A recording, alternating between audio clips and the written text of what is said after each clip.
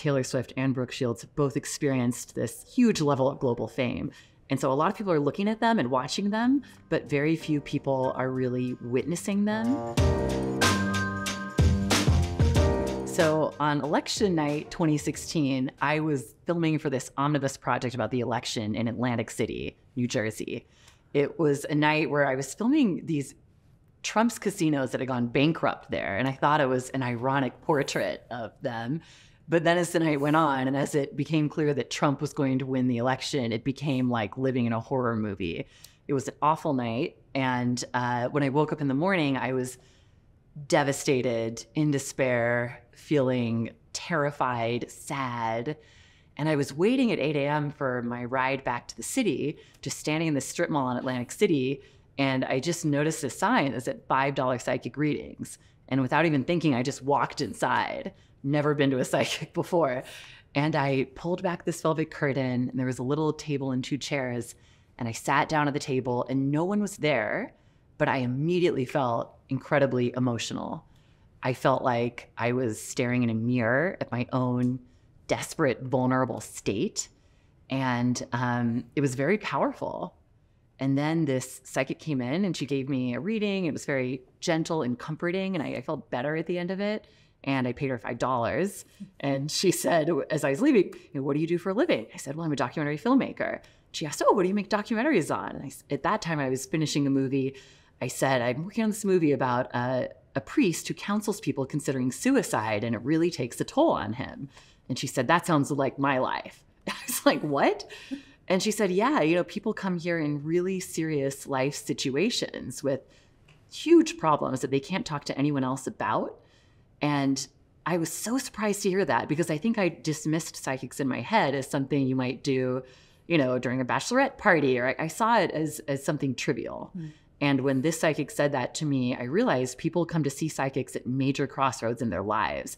And that's when I had this idea of, wouldn't psychic readings be an amazing space to get to see this wash of humanity coming to see a psychic and get to see what questions are they asking and why, and what is that experience like for them. One of the things I learned from making this film is that I think psychic readings are not unlike any religious belief system, in that it's a way of helping understand the world and process what it means to be human, to be alive, to process loss in some cases. And I think for me, the thing that's always done that is movies and art in a larger sense. And I think that there's a lot in common, actually, between experiencing art and experiencing a psychic reading. I think a lot of people who will watch this will have very recently watched Pretty Baby or Miss Americana.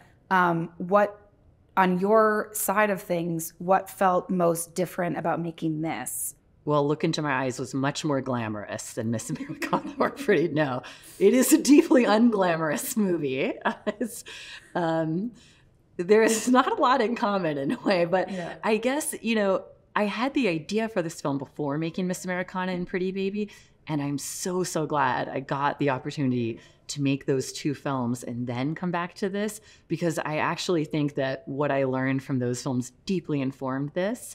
And in a way, Miss Americana and Pretty Baby, these are 2 extraordinary women that are very, very different. But one thing they both had in common is they are both watched by the world in an extreme way.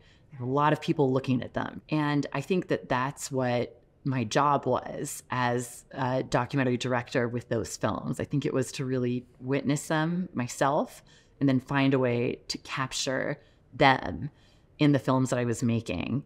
And I think that we all need witnesses sometimes to better see ourselves. It's like it's helpful to look at yourself through the gaze of someone else sometimes to better understand yourself. And I think that I reflected after those 2 films on my entire body of work so far and what I've learned about making documentaries. And I think a big reason that subjects might agree to participate in the documentary is because they're on this journey of self-understanding, and they want to be understood, and they want to learn more about themselves.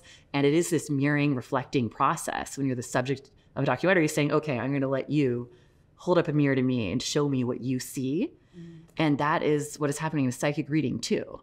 Someone is coming in and sitting down in front of a complete stranger and saying, I'm going to let you hold up a mirror to me and tell me what you're seeing.